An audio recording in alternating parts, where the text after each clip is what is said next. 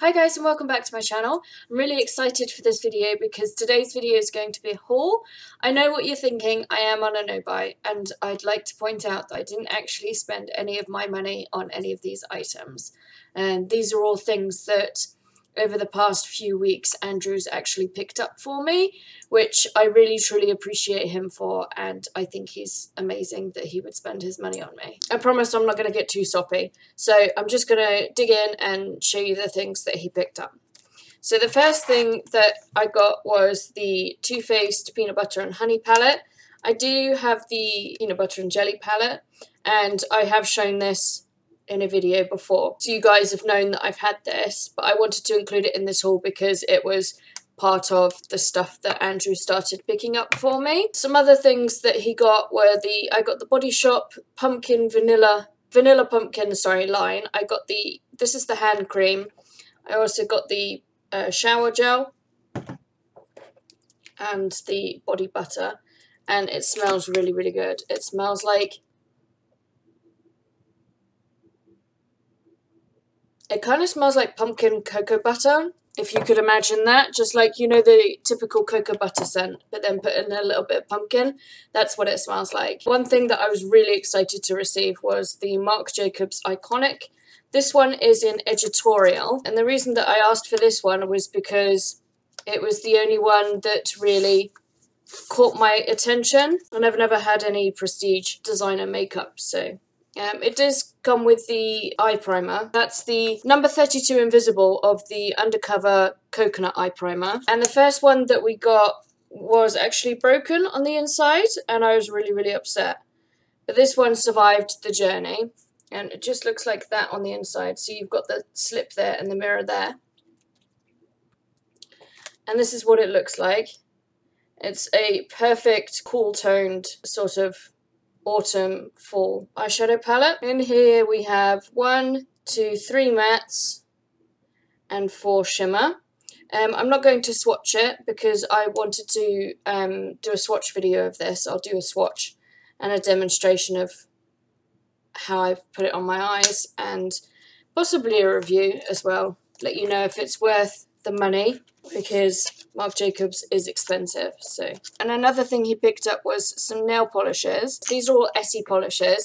I'll show you the ones that I got. I got this sort of deep wine shade. This one is in Soulmate. Soul is spelled S-O-L-E. There is this really, really deep navy blue, and this one is in Bobbing for Baubles. There's a grey brownie taupe shade in Chin Chili. There's this olive khaki green in Exposed, and this one's sort of like a shimmer, like a metallic shimmer. And this is from the fall collection. This one's in Girly Grunge. There's this coral, which is in Chubby Cheeks, a sandy beige colour in Sand Tropez, and this is full of baby pink, hot pink and blue glitters, and then underneath that is like it's not holographic, but it's really, really fine silver shimmer. It's so fine that it almost makes up the base of the nail polish, but not quite.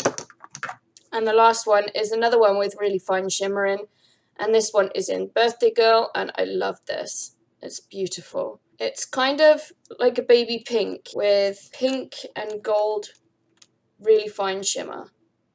Really, really fine shimmer.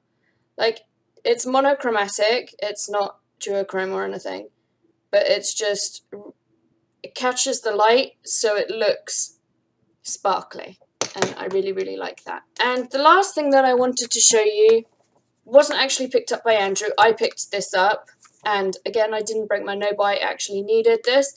This is the NARS Radiant Creamy Concealer, and I am in the shade Light 1 Chantilly. And the reason I needed this is because my Urban Decay one is pretty much out, and I didn't have another under eye concealer. And the reason I picked this one was because I was looking at getting the Tarte Shape Tape, and to me it just seemed really, really expensive. Either way I acquired it. I could buy it through QVC and it would cost me an arm and a leg, or I could buy it through Tarte and it would cost an average amount, but by the time you add on shipping and customs, that would have cost me an arm and a leg. So I decided not to do that, Instead, I went with the NARS Radiant Creamy Concealer, and I'm wearing it today, and I really enjoy it. It's a lot thicker than the Urban Decay, so it will take some getting used to, but I think I really like it. I really enjoy the fact that it has slightly more coverage than the Urban Decay one, and it's slightly more resistant to creasing on my under eyes, so I'm enjoying it so far.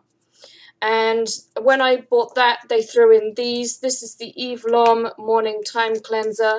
It's just a sachet sample, and I've got 2 of those. They're exactly the same. And that was everything in this mini haul. It was a really short one. I just wanted to show you some of the things that I've accumulated over the past few weeks. Again, thank you to Andrew. I know he'll probably watch this at some point. So thank you, and just know that I really appreciate you. And for everyone else who's watching this and is thinking, oh, that's way too soppy, I'm really sorry. I'll stop now. Thanks for watching. I hope you enjoyed, and I will see you in the next video. Bye.